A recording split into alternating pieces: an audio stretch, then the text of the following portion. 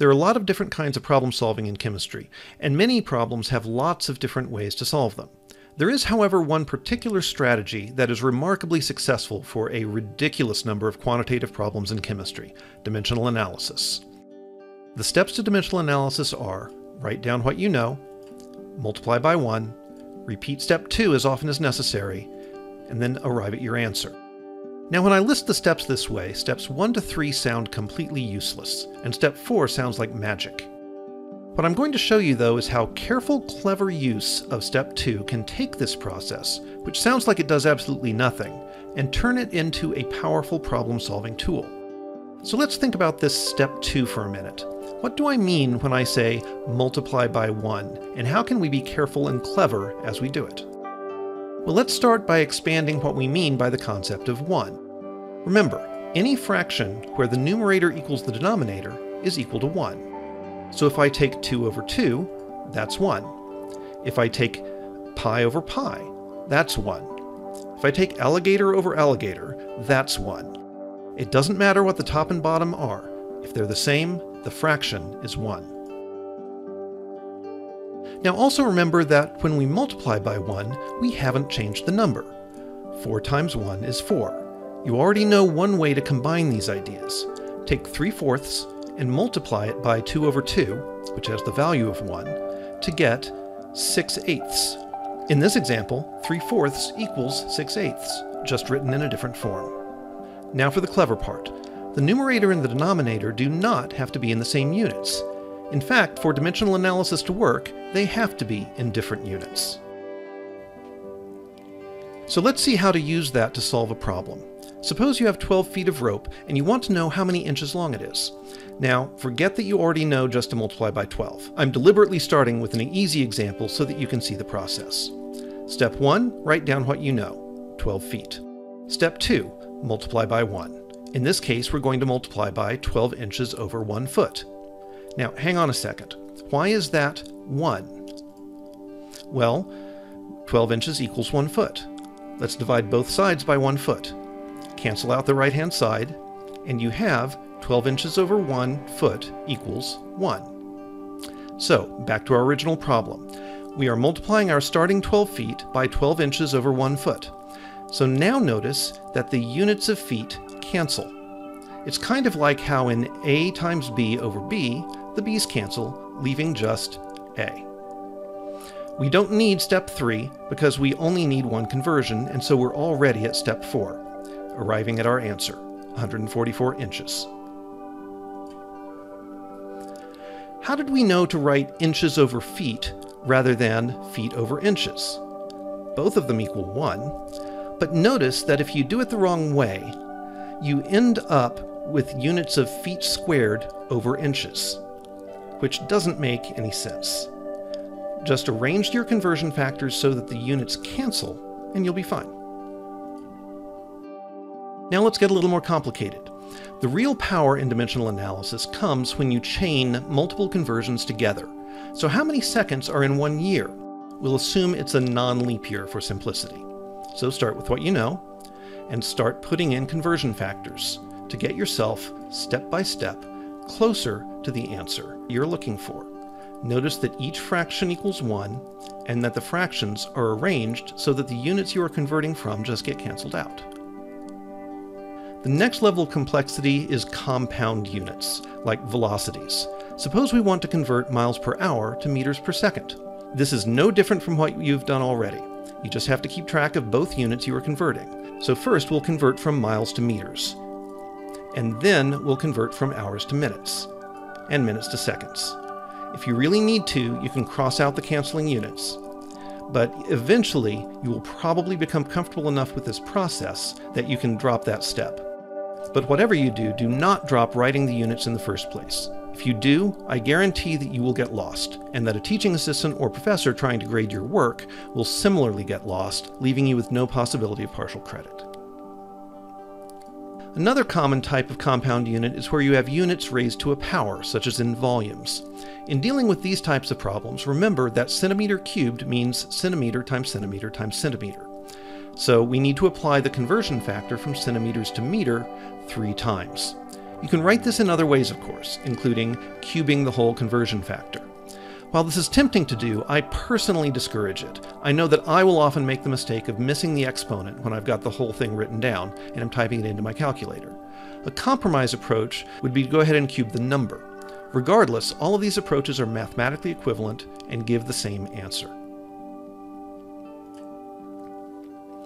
Chemistry also has many instances of using derived units. In this example, we have two different ways to express units of energy. The joule, which is a kilogram square meter per square second, and the erg, which is a gram square centimeter per square second. So let's see how we might convert 12.3 ergs to joules. First, we need to get out of ergs, so we use the definition of an erg as our conversion factor. This can get hard to follow as we cancel out units though, since there are negative exponents involved. That's easy to fix by moving the units with negative exponents across the fraction line and switching the sign. With this revised version of the units, tracking what cancels with what should be pretty straightforward. Now we simply convert all of the units into what we need for joules. Grams become kilograms, centimeters become meters. Finally, we convert to joules, using the definition of a joule as a conversion factor. Just as we did with ergs, we can simplify this conversion factor by dealing with the negative exponents, and get an expression in the end where everything cancels correctly. Finally, we calculate the answer. Very often, introductory chemistry classes will teach dimensional analysis using the railroad method, where you write the conversion factor across a single line and use each column as one conversion factor. I discourage this approach for two reasons. First, it obscures the fundamental process that's going on. Each step is a multiplication step. This is simple algebra, so why not use algebraic notation? Second, the notation is very difficult to use in a situation where you are solving an equation rather than simply doing a conversion. Let's look at an example of using dimensional analysis to solve an equation, and hopefully you'll see that it's not clear how the railroad method could be applied easily to it. So this example we're going to look at is a key equation you've already encountered, the ideal gas law. This is a simple equation, PV equals nRT, where P represents the pressure, V is the volume, N is the quantity of material measured in moles, T is the temperature in units of Kelvin, and R is a constant that's shown here. Notice the units, they're important. To solve the simplest version of this problem, we could be given quantities for some of these variables that are already in the same units as R. So in this example, we are given V, N, and T, and we want to find P.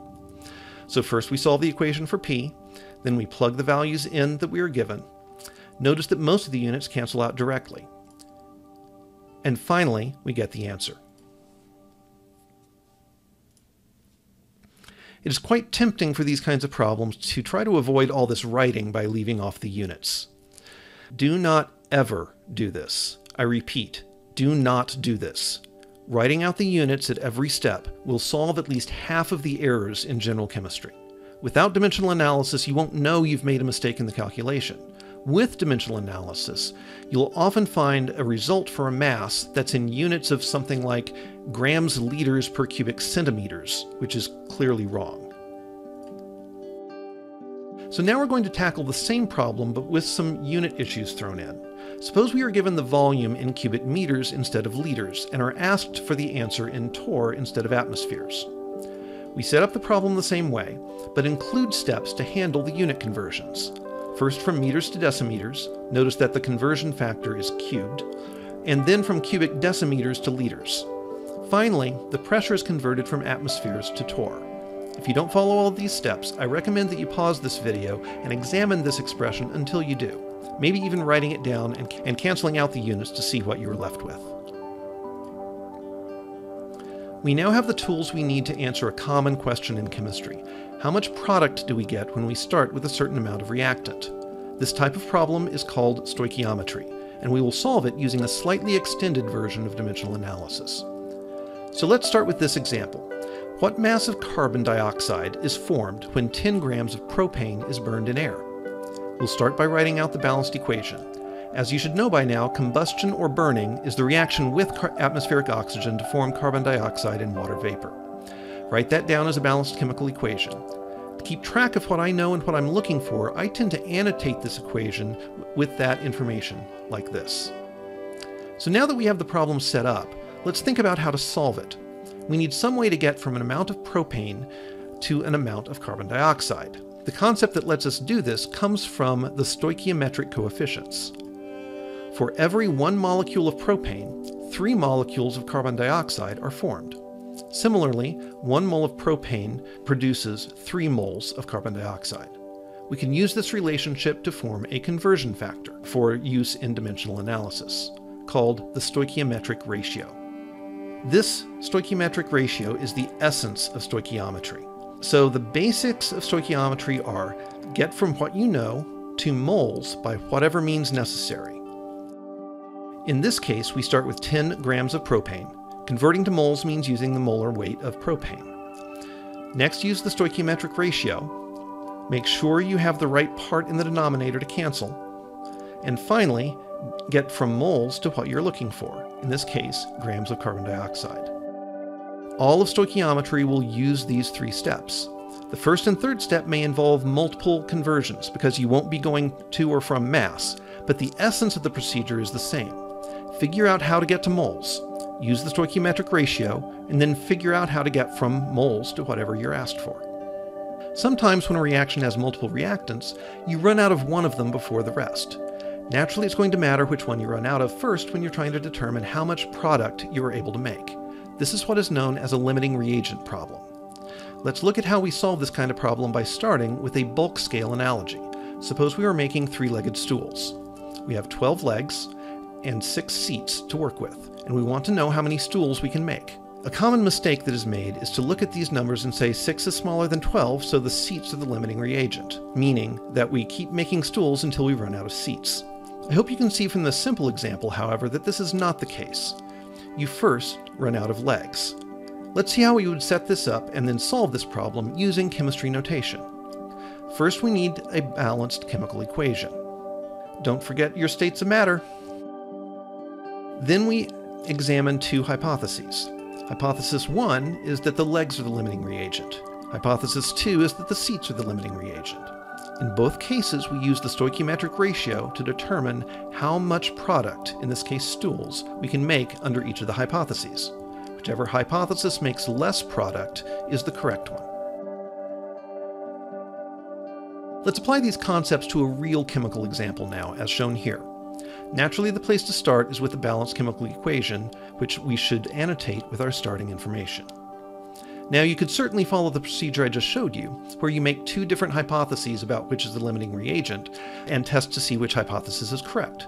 I encourage you to pause the video and run through that yourself. However, I would like to show you that there are multiple ways to solve these problems, so here's another way to do it. Ask yourself the question, for all of the tin to react, how much iodine is needed? We'll set that up as a stoichiometry problem. Start with your known quantity, convert it to moles, use the stoichiometric ratio, and convert to grams. But we only have 40 grams of iodine. So that means the iodine is the limiting reagent. Think about this for a minute. I spent the last slide going through a procedure where you set up competing hypotheses and you compare them by calculating for each hypothesis how much product would be made. But here, just by thinking about what the problem means, we've asked a different question and still gotten the answer. I've said this before, but it's worth repeating. You will have a much easier time with chemistry if you don't treat it as a series of procedures to memorize. If you just memorize procedures, then you'll be limited to being able to do calculations that are just like the ones you've seen before. If instead you treat chemistry as a set of relationships between quantities, then you can tackle completely new problems by thinking about how those relationships work. And that is the kind of thing I'll be asking you to do on exams. Okay, so let's keep going with the problem. Even though the question doesn't ask this, it might be nice to know how much tin iodide is actually produced. Hopefully by now you can see that this is a very straightforward stoichiometry problem, starting with the limiting reagent. If this doesn't immediately make sense to you, then please pause the video to look over this step in more detail. So now that we have this information, let's look at how to answer the rest of the original question. How much excess tin is left?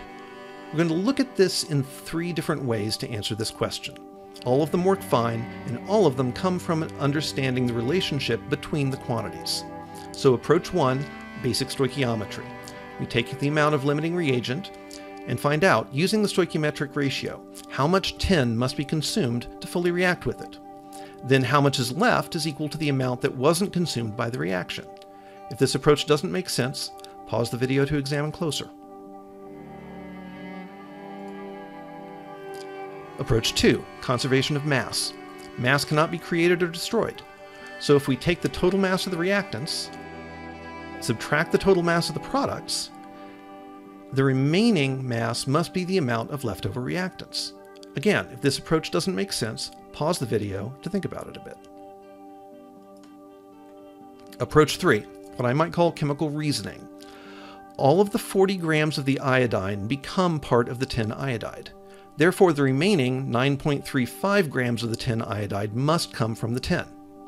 Therefore, the amount of unreacted tin must be 0.65 grams. All three approaches give the same answer. For our last topic in stoichiometry, let's look at yield. Consider the reaction where ethanol reacts under some unspecified conditions to give ethylene and water. The formulas are shown here. For some organic compounds, not all elements are grouped together when the molecular formula is written. Don't worry about the details of this yet. Let's suppose we start with 100 grams of ethanol. How much ethylene should we expect from this reaction? Running the basic stoichiometry tells us 60.9 grams of ethylene. If we went into the lab and actually ran this reaction, do you think we would actually get the predicted 60.9 grams of ethylene? Pause the video and think about it for a bit. If your answer is no, then think about why we might not get that predicted amount. Back from pausing? If you said that we would not get that much, you're right. There might be side reactions, where the reactant reacts but forms some byproduct rather than the desired product. Or the reaction may simply not go to completion, leaving some unreacted ethanol. There may even be experimental losses. As the reaction occurs, we might not experimentally be able to capture all of the product. The theoretical yield of the reaction is this predicted 60.9 grams of ethylene. The actual yield is whatever you get in the laboratory. The percent yield is the actual yield divided by the theoretical yield times 100%. Percent yield can become extremely important in multi-step syntheses. For example, imagine a series of reactions where the first step is 80% efficient, the next step is 80% efficient, and so on through the list. If you take this list and multiply the percentages, you find the overall yield is only 4.6%. This is one reason for high prices of some pharmaceuticals.